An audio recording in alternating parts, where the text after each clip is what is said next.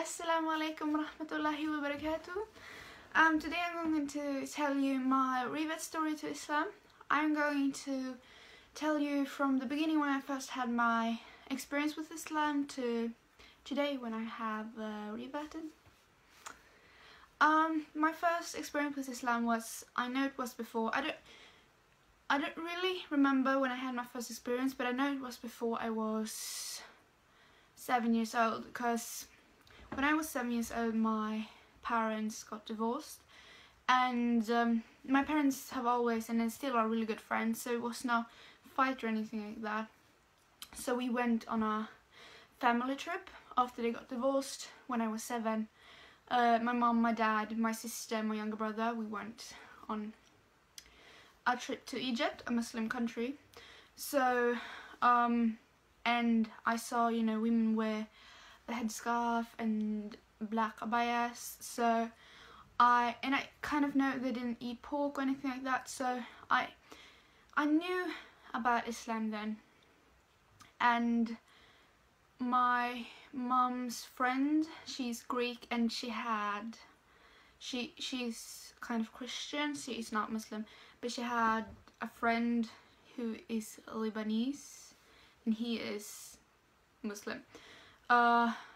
So yeah, that was like, no, I was older, I was like 12 when, yeah, I was 12 when I met that Muslim guy, I don't know. Anyway, I had my first experience with Islam before I was 7. That's the only thing I remember. And I didn't really, I obviously had a bit before because my dad was a religious teacher. So, you know, Judaism, Christianity. My mom was a Catholic, she's not anymore. My dad was a Hindu, he's not anymore. Yeah, so I knew about religion, kind of. I went to church when I was younger, like every other week.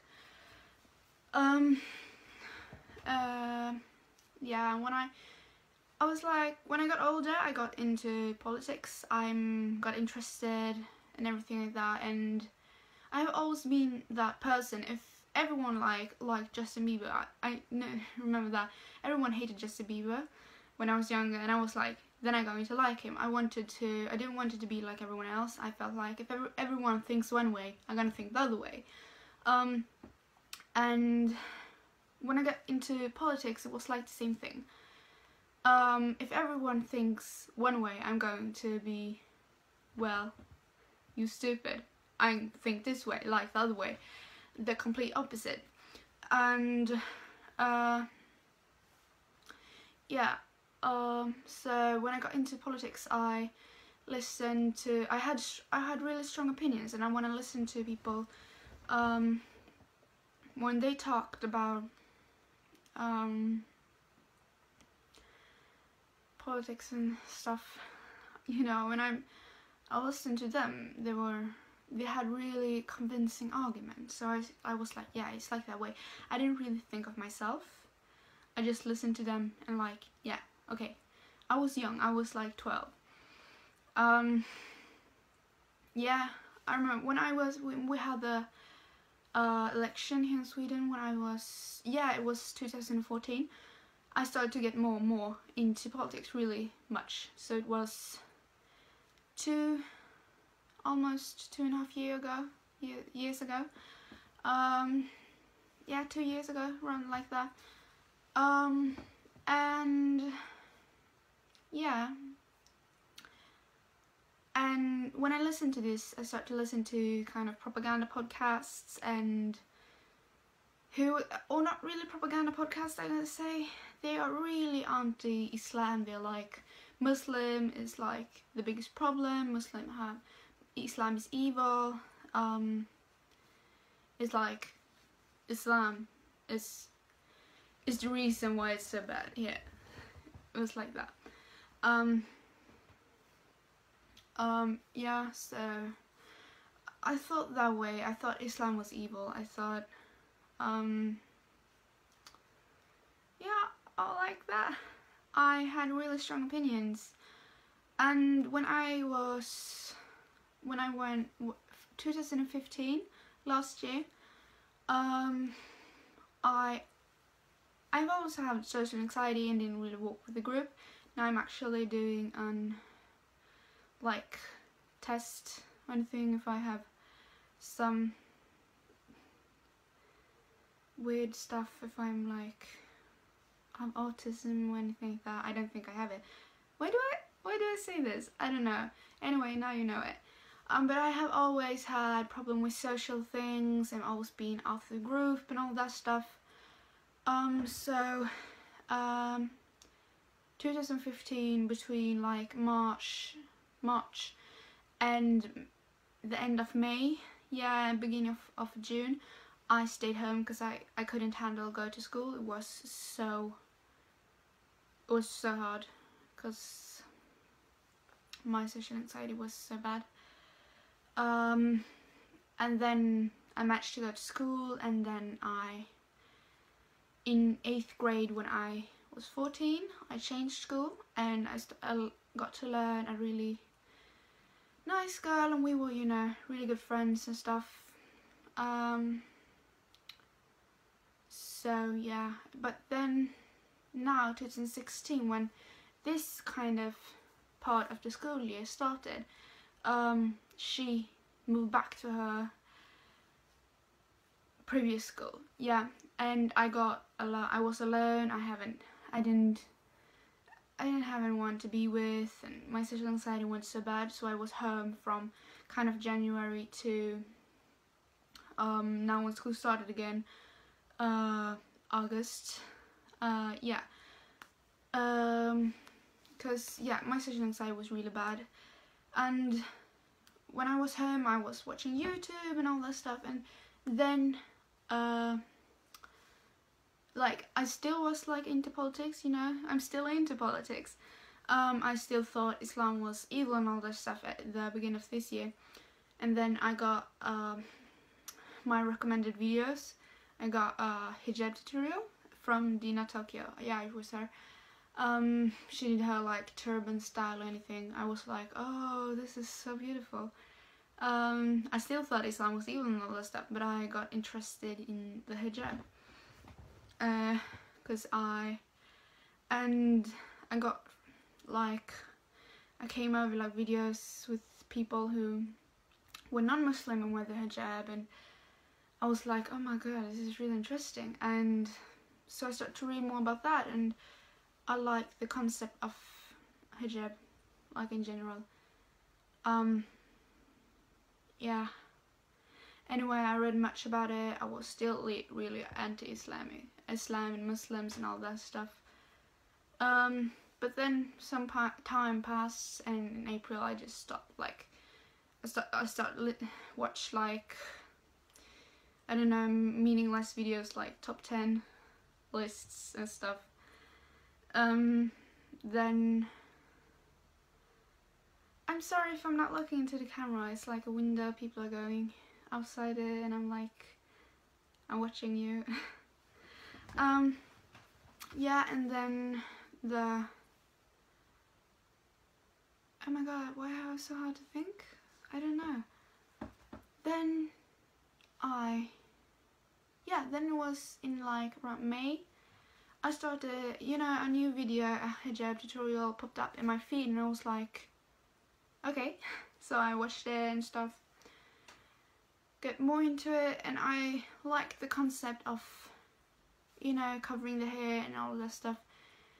And I watched a Christian who wear a head covering. I was like, wow.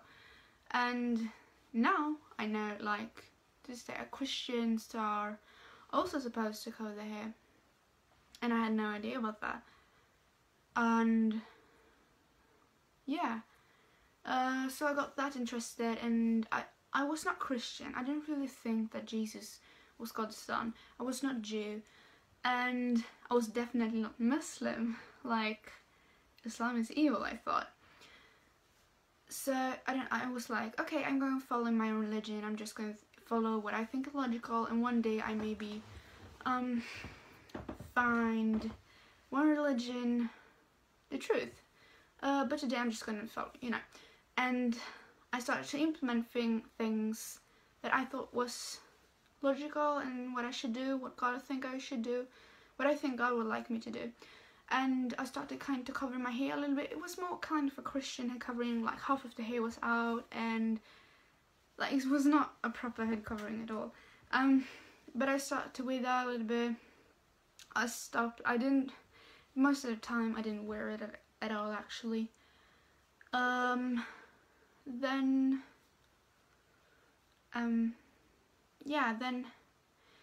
around